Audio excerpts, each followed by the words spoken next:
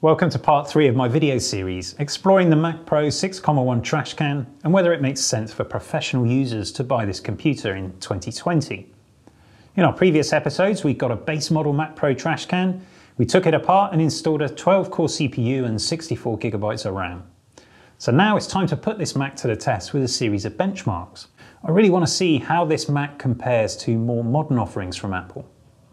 So, alongside the Trashcan, I'm also going to run the same benchmarks on two different iMacs. They're both 27-inch 5K iMacs. One has a quad-core i5 and R580 graphics, and the other one has the 8-core i9 and Vega 48 graphics. Both iMacs have 40 gigs of RAM. Now, I've chosen these models for a reason. Buying a base model Trashcan used, along with the upgrades, is going to cost somewhere between £1,000 and £1,500. Depending on how good a deal you can get. But for that price, you could buy one of those i5 iMacs. The great benefit with an iMac is that 5K display. And if you had to go and buy an equivalent 5K monitor to go with your Trashcan, then the combined price will push you a lot closer to the price of that i9 iMac. The i9 iMac is the most powerful non-pro desktop machine that Apple offers. So I think for that reason too, it's a useful comparison. And of course, I have access to these two iMacs, so that's a good reason for using them. But I will also research benchmark figures online, and if I can find reliable sources for any of the other Apple machines, I will include those in the results. So here are the benchmark tests that we're going to run. First of all, it's Cinebench. This is a cross-platform rendering test that gives an indication of the CPU performance of the machine. And there are lots of published Cinebench results, so it'll be easy to see how the Mac Pro 6.1 compares to other Macs. Next up will be Blender, the open source 3D modeling program. And we've got two different scenes that we'll use to render. We've got the BMW and the classroom scene. These are demo scenes that are available from Blender, and they're very popular with testers on YouTube. The third test that we'll do is the Blackmagic RAW Speed Test. This is a performance measurement that works with macOS, and it tests both the CPU and the GPU performance when decoding Blackmagic RAW video files. And finally, we're going to use Blackmagic again, but this time their disk speed test. And this will just help us to see how the internal SSD of the Mac Pro performs compared to newer offerings. Now, we did CPU benchmarking using Geekbench 5 in the previous episodes, so we won't do that again, but we will come back to Geekbench at the end because there's an interesting conclusion. So let's start the test. Now, on the left-hand side of the screen, we've got the iMac 5K 2019 model. This has got the Core i9 9900K, Vega 48 GPU and 40 GB of RAM. The Core i9 is an 8-core 16-thread CPU.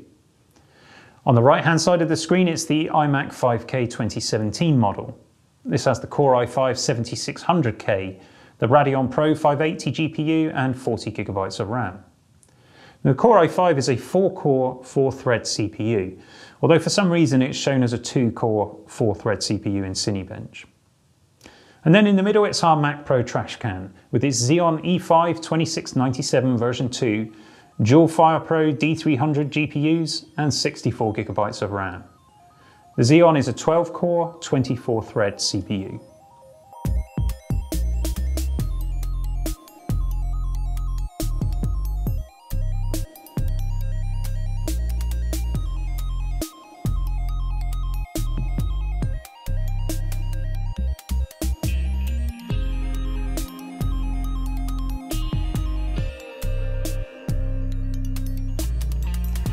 Well, no surprise with the finishing order. The i9 iMac wins with a score of 4,007 points and managed to finish the test in 1 minute 13 seconds. But second place, and not too far behind, is the Mac Pro, scoring 3,229 points and finishing in 1 minute 30 seconds. Last place is that i5 iMac with just 1,623 points, and it took 2 minutes 59 seconds to complete. Now, from the online research that I've done, I can also fill in some other Apple models here. Starting with the Mac Pro 5.1, the older generation cheese grater. Now, the 12-core version actually scores slightly higher than the Trashcan at 3,412. Now, the new Mac Pro, the entry-level 2019 version with the 8-core processor, scores 3,663. And that's not a huge amount more than the Mac Pro Trashcan, and it's less than the i9 iMac. Considering the astronomical price of entry, I think I'd be pretty disappointed to learn that. Though of course, with that new Mac Pro, your upgrade options are considerably greater. Now I also want to mention the 16-inch MacBook Pro, the 8-core model, which scores 3,281. And the entry-level iMac Pro with the 8-core Xeon manages 3,772. So that does outperform that entry-level 2019 Mac Pro. But it's not as good as the i9 iMac, which costs about 2/3 as much. And for those of you interested in how the Mac Mini does, well, the 2019 version with the 6-core CPU comes in at 2,191. Now, before you run away thinking that the older 5.1 is much faster, just bear in mind that this is only one test. If we did a Geekbench 5 test, which includes a much wider variety of stress testing, the Trashcan actually scores considerably higher. But as we said in part 1, the 5.1 is still a fantastic machine. So let's move on to the Blender renders. And first we're going to do the BMW scene. Bear in mind, when we're rendering here, we're just using the CPU. There's no GPU input in these render times.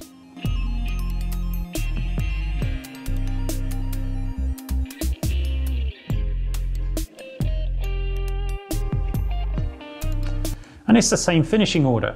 The i9 iMac comes in first at 3 minutes 7 seconds, with the Trashcan running 37 seconds behind, with a total of 3 minutes 44 seconds. And the i5 iMac finished in 7 minutes 31 seconds. No real surprises there, but let's try the classroom render, which is a much more detailed scene and takes a bit longer to do.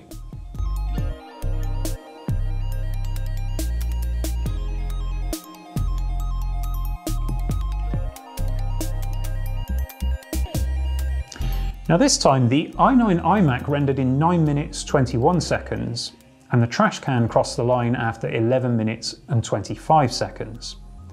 That poor old i5 labours to a finish at 24 minutes. Now, of course, all of these CPU benchmarks that we've done have been multi-threaded. In other words, they've utilised all of the processor cores. I'm not doing single-core benchmarks because it's not going to tell us anything. The Mac Pro 6.1 is never going to match a more recent machine with a latest generation CPU for single-core performance. And bear in mind, this is a Mac Pro with a Xeon CPU. It's built for multi-core professional applications. So with that in mind, let's move on to the Blackmagic RAW Speed Test. Now, starting with the CPU scores, we can see that it really confirms the picture of CPU performance we've already seen from the previous tests. But when we look at GPU performance, there's an interesting twist. The Trashcan turns out to be the fastest. Those dual D300 GPUs are clearly very well optimized for this particular workflow. In fact, even the R580 outperforms the Vega 48 in a couple of areas. Now, obviously, in real-world performance, the Vega 48 will outperform the other cards. But it does show that the dual D300s do still have something to offer when it comes to video workloads. Now finally, let's have a look at disk speed, because data I/O is a classic bottleneck. You can have the fastest CPU and graphics card in the world, but if your hard disk runs like a snail, then the whole system is going to slow down as well. Now the three computers that we've got make for an interesting comparison here. The Mac Pro and the i9 iMac both have SSD storage, but there is 6-7 years between those generations. The i5 iMac has a 2TB Fusion drive. So this is a conventional spinning hard disk with an SSD attached. You can't access the SSD directly. The operating system controls it by moving frequently accessed files into that area to give you better performance. Now in the real world, it feels very fast, like an SSD, until you have a data-heavy workload like video editing, and then it quickly hits the limits and slows down. To do the test, we're going to choose a 5GB stress test. And for the two SSD-equipped computers, we'll take the average of 3 runs. But for the Fusion drive, we'll take the average of 5 runs, because this is going to better show how the performance degrades under sustained activity. So let's get started with the test. Now our i9 iMac has the latest SSD tech, so it's no surprise that it rockets along, averaging 1,852 megabytes per second on write and 2,208 megabytes per second on read. That's fast. The Trashcan, by comparison, manages 775 megabytes per second on write and 859 megabytes per second on read. And then we have the i5 iMac with its Fusion drive, which averages 262 megabytes per second on write performance. And that makes sense since it'll always be writing to the spinning disk. But on read performance, it starts to take advantage of that hybrid SSD, and that makes things much quicker, at times boosting over 2000 megabytes per second. But on average, we come to 1023 megabytes per second. So just as an aside, Fusion drives are probably best suited to non-pro applications. But I have to say that the figures don't really reflect the way that they feel in real-world usage. I tend to use my internal drive as data storage, and I use external SSDs to edit video. So for me, I find that the system runs very quickly. Now, the internal SSD in the Trashcan, whilst it is slower than the latest drives, is still a good deal faster than those external SSDs I just mentioned.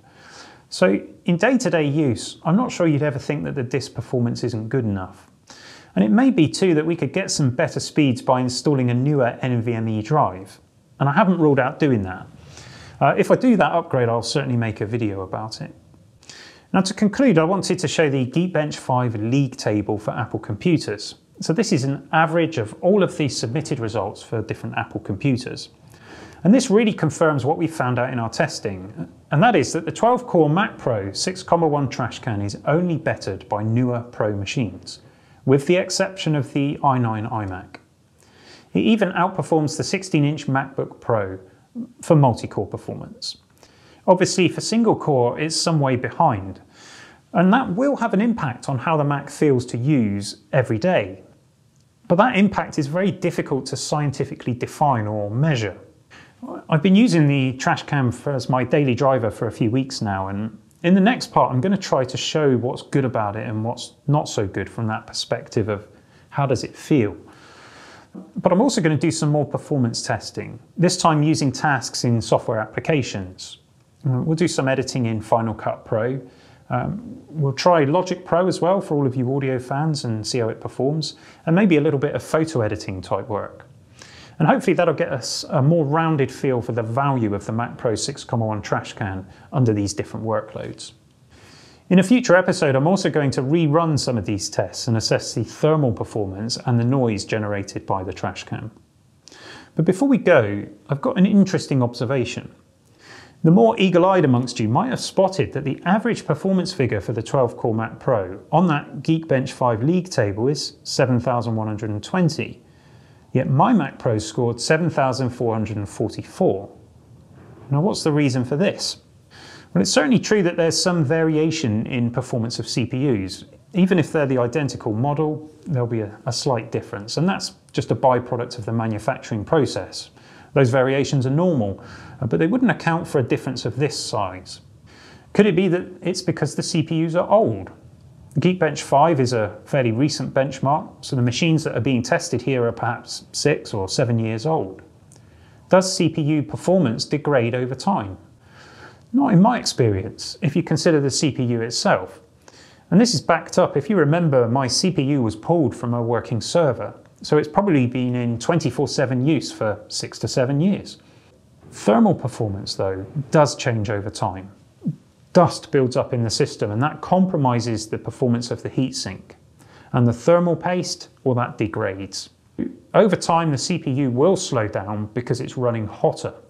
Now remember that my CPU is recently installed, and of course we renewed the thermal paste when we did that. So if you've got a Mac Pro 6.1 and you're not planning a CPU upgrade, you may still be able to improve performance by just taking it apart, cleaning it, and reapplying the thermal paste. Now, as some of you pointed out, I should have reapplied the thermal paste to the GPUs when I had mine open. And I'm really kicking myself for not thinking of that. So that's another job for a future episode, perhaps. And I've got lots more ideas and things that I want to test, so there's more to come on this. If you're not yet subscribed to the channel, you know what to do. And I hope you enjoyed this part of the series. Maybe I did enough to earn a thumbs up. In any case, I'll see you next time for some more geekery.